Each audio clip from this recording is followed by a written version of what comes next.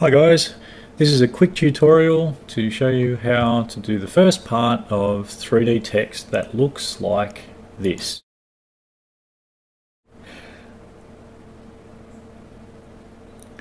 Okay, now it's much easier to do this in 3D Max or After Effects, but if you only have Vegas, I guess this is the only way you can go.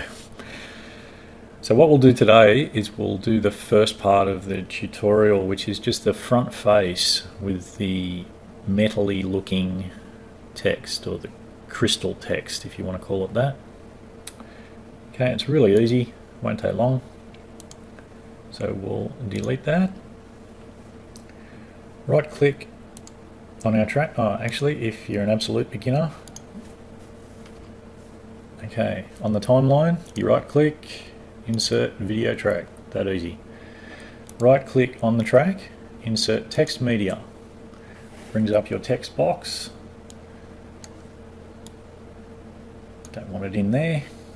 Oh yeah, if it ever does that, I've actually seen a lot of people on the web asking, how do I get it back out? You just grab the little dots there and you can put it wherever you want. If you have another monitor, you can even put it over there, but you can't see that, so that was pointless. Okay, with your text box, you delete the text that's there and you put something that you want to put there. So I'll just do this. We'll change the font from Arial to, I like the copper plate. Looks fancy to me, but anyway. Size, we'll upgrade to 108. That's looking about a good size for our window. If you go into effects here, you can also do a stroke, which I think looks much better. Not in yellow though.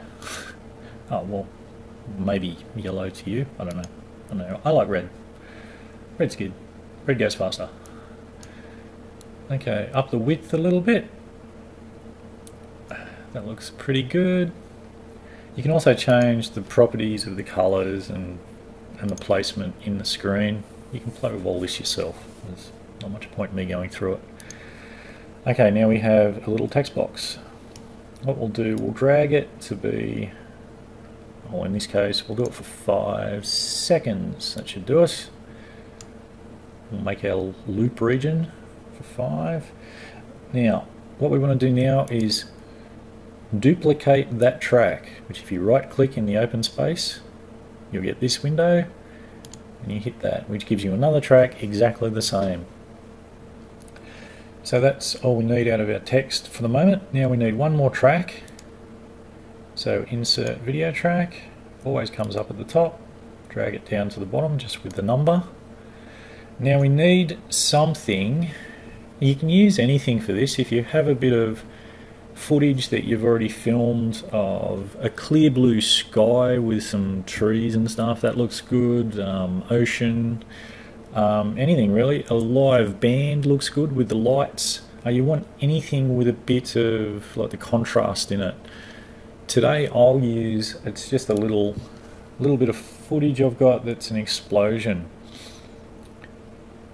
If you want to get something like this, no doubt you can find it on YouTube and then download it. There's lots of places to get a bit of footage anyway. What we're going to be after though is we want the change in our footage to take up most of the screen where our text is, and that's not going to do it. This won't really affect our text. So what we've got to do is find the place in our footage where it's, yeah, that flame's all happening there, isn't it? Okay, that'll do us. But it's too small. So what we'll do, we'll highlight that track there, we'll press S, and that splits the track. Now that's highlighted, we can delete it. It's gone. Well, it's not gone, it's just hidden. But now we'll work on this one. Now if we go to the pan crop window, and that opens up another window where we can manipulate what our footage looks like, its shape and its size. Now you can make it bigger,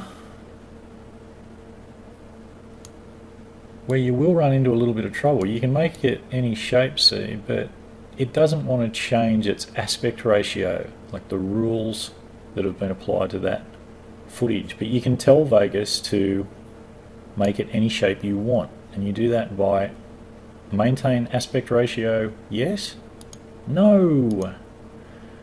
Now you can squash it up, you can make it really, really big, you can make it any shape you want, and Vegas will stretch and pull and do all kind of strange things to your footage. Anyway, that should do for what we want. Lots of flames right through our text. Now this bit would be a problem if we were going to keep our whole screen, but as you'll see in a minute, it won't really affect what we're doing. So that should be good for what we want. We've got flames rising up through the text. Okay, we'll X out of this window. Now the next one, we change the compositing mode of our middle track to custom, height map, add, okay. Now you can see we've already got, what you're seeing is the middle track of text has been changed to mutated. And if we highlight it, you won't see anything because it's invisible. So you highlight the bottom track as well, and you can see it's kind of there and it's kind of gone glassy. Now if we change the smoothness of our height map, you'll see the text will appear. This can be a really cool effect over a bit of video to put a label on it or a title just on its own. So if you go right up very smooth and you take your amplitude and elevation down to nothing, it's invisible. Yet if you keyframed it, you could make it appear. This is a little bit of a deviation, but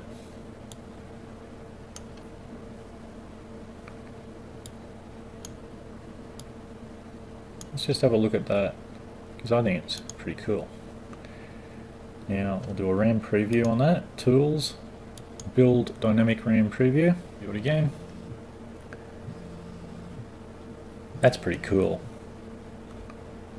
I like that. You could use the hell out of that. But anyway, that's not what we're doing today. So let's go back into our height map, and we want smoothness 2, I think works well. A little bit of amplitude, a little bit of elevation, and you start to see the text. And I also think it looks better when you wrap the pixels around. Okay, that should work well for us. So we X out of that, unhighlight everything so we're seeing everything again. Now the last step, the compositing mode of your top track, you change to multiply mask. And there you have your metal text. Now that probably looks not too bad actually. Let's have a look. That looks pretty good. Now you can change things a little bit more. If you wanted to, if you thought it was too dark, you can go into the effects on the lower track and maybe add some curves. I normally do this because I think it looks better, and you crush the blacks, drag it down a little bit and increase the brightness. That looks pretty good.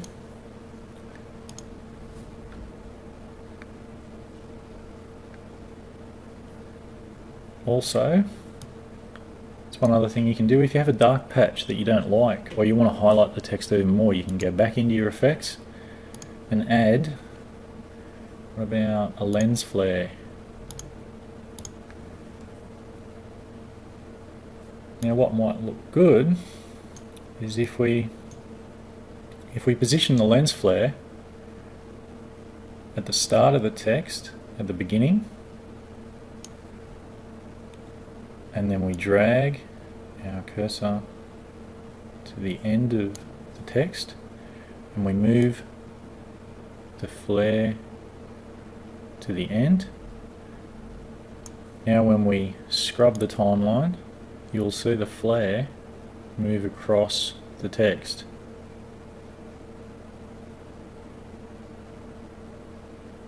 Which is pretty cool too.